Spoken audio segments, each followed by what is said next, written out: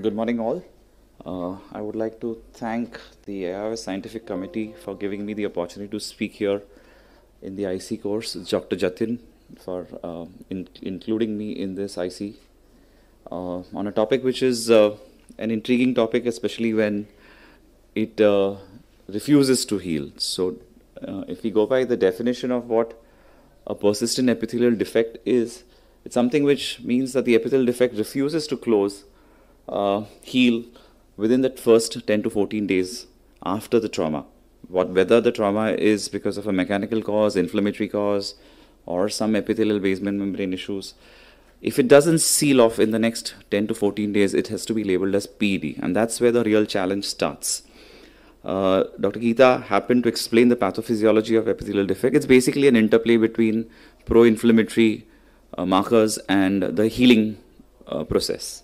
Whoever takes the upper hand will end up causing you the situation and take you to those stages. So if the pro-inflammatory markers are high, it reduces the chance of epithelial healing.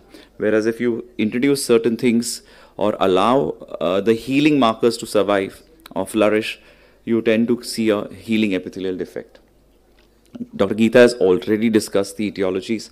To me, I feel that there are certain etiologies which are manageable, treatable, which, if overlooked, can help, can mess up the situation.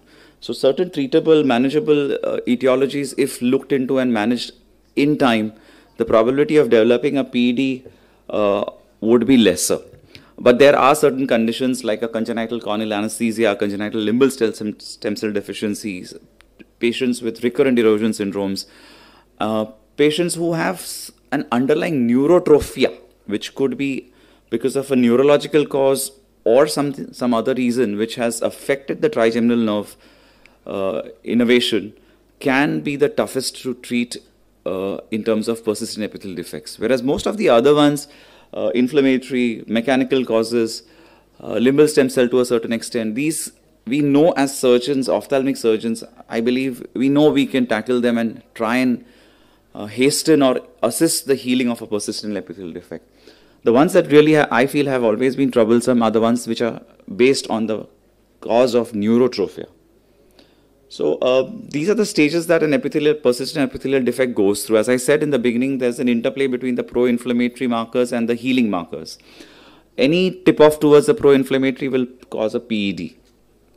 The three stages that we normally see of neurotrophia are basically one where there is shedding of the epithelial cells in the form of erosions. A mild stromal subepithelial sub-basement membrane scarring could be seen, and a very bad tear film. When this persists, this is when we land up having a PED.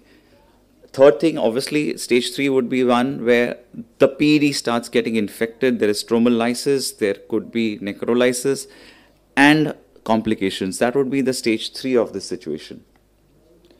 So as I said, when you suspect a PED, when you see a PED, you should suspect neurotrophia or neurotrophic keratitis. Look for the sensations both in the normal area and the affected area.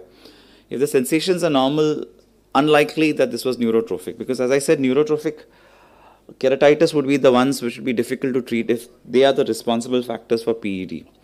What has been noticed is that, as I said, there are going to be associated ocular surface disorders or problems which can be treated, managed. They need to be addressed first. In spite of that, there is a PED, then we have a stage-wise approach. I'll go through each of them separately. Stage 1 is the where you have erosions, you have neurotrophia, and you want to remove all the preservatives from your topical medications. The best way here is to treat with preservative-free lubricants, both in the form of drops and gels. Doesn't work and you still end up having a large PED which is not responding to the medical treatment. There are other medical options which I'll discuss. And when all this fails, then we need to call in Dr. Jatin for his surgical management.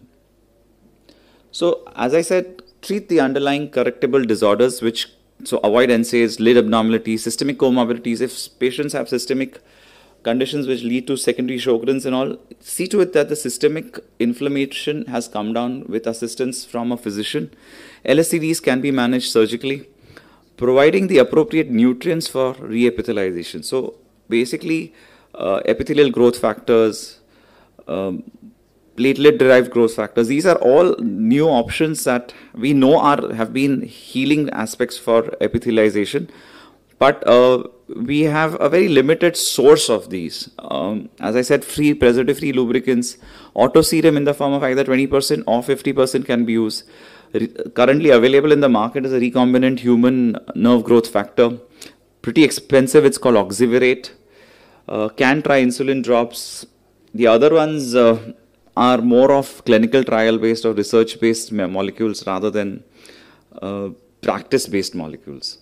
So what options that we can try as a step up is first try preservative-free lubricants, avoid NSAIDs, avoid preservatives in your medications. Autoserum drops is possible to make, a cumbersome job, need to draw a lot of blood, get it centrifuged, can't use it beyond 24 hours to 48 hours, have to be refrigerated, high risk of contamination, all sorts of things. Adding a topical azithromycin or an oral doxycycline or mucomix or N-acetylcysteine helps reduce the MMPs, reduce the pro-inflammatory cytokines, and therefore assists in healing. They are not basically a treatment, but they are assistants to allow epithelialization. One of the papers that I happened to come across suggested using topical insulin 1 unit per ml. The standard Humulin S insulin can be mixed with lubricants and can be tried. There have been very convincing results. Personally, I haven't tried. The other ones which are not available in India are available. FDA approved are RGTAs, recombinant human nerve growth factor, Senigermin, which is also called as oxyrvate. Out of bounds for Indian population, $25,000 per bottle, used to be used 4 to 6 times in a day. Pretty expensive affair. Thymosin is another molecule available in US, but predominantly used only during clinical trials, not for practice. So take-home message would be treat the treatable factors, manage the treatable factors of neurotrophia, avoid toxic topical therapies, treatments, preservative included. Trial of medical treatment is a must before you say that this is not going to respond. And my personal experience, it's always been the surgical thing that has saved us through this PED. So I think Jatin would highlight the thing that we do to get out of this nasty situation. Thank you.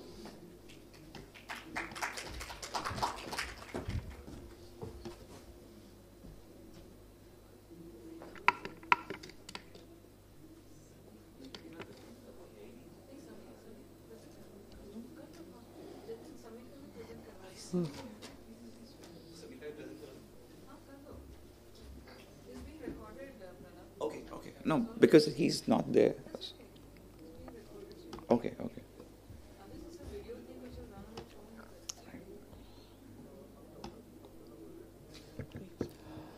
Good morning, Dr. Sabir Kaushal, our colleague, for some personal reasons could not make it to the IC, and he's requested me to speak on his behalf for the presentation. Topic is novel and newer treatments for persistent epithelial defect. There's a battery of new drugs that are available in the market. My previous slide in my presentation, I happened to show certain things that are available in India, certain things that are not available in India. But for academic point of view, for interest point of view, it's essential for us to know what are things that are available as treatment. So there's a huge list of it: topical fibronectin, thymosin beta, 4 fibronectin-derived peptides, Nexagon, epithelial growth factors, insulin-like growth factors, topical insulin, human growth hormone, albumin eye drops, RGTAs, amniotic membrane extracts, Senigermin, and corneal neutralization. So these are there in the market. Fibronectin is a glycoprotein vital in cellular adhesion in the extracellular matrix. So it helps the epithelial cell bind to the basement membrane. Available, it's there in our blood. It's prepared through the autoserum, but commercially, it's not so easily available. Thymosin beta, as I had said, that promotes angiogenesis, so helps healing very fast. Has a little bit of metastatic potential, but obviously the doses that we use does not land up causing any problems at the limbal stem cell level. Helps downregulate most of the inflammatory markers and promotes epithelialization. Nexagon, also called as antisense oligodeoxynucleotide, it downregulates connexin 43, which is considered to be an expressed marker in terms of a pathological ocular surface situation. So commonly they've said that you can use this in patients who've had ocular burns, chemical or thermal, and helps to recover from this. It also helps to reduce the inflammation and edema associated with such trauma. Epithelial growth factor is a direct implication of allowing epidermal or epithelial growth. So this helps both proliferation, migration, and helps in assisting. Again, these are predominantly being done as clinical trials. These molecules are available for clinical trials, not as commercial use for practice. Insulin-like growth factor and insulin, both, as I mentioned, are an amazing concept that can be used, have been used quite extensively in the Western world, using insulin-like growth factors and pure human insulin, again, to treat patients more so with diabetic epitheliopathies.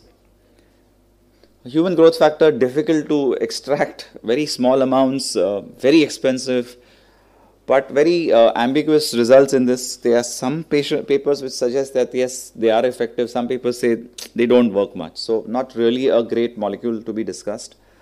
Albumin eye drops, we all know our serum, auto serum has these, and autologous serum has these components, and albumin seems to be helpful in treating ocular surface disorders. RGTA, as I said, not available here. It's available in France. They've been using it. It's also available in US. It helps. It's like creating a base for the epithelium to adhere. So the heparin sulfate is getting replaced of the basement membrane with new extracellular matrix and proteins through these molecules.